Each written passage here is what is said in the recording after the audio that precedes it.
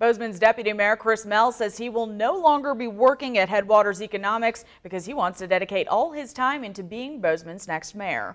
Mehl only has about a week left as the policy director for Headwaters before he plans on spending time traveling around the state to ask other cities' mayors about what is and isn't working in their town. Mehl said stepping down from his position came from three reasons: wanting to have the time to go listen to people in the community, take tips from other communities, and focus on one job instead of two. I'm going to get as prepared as I can, go visit other cities, do a lot of research, go to conferences, meet with more people.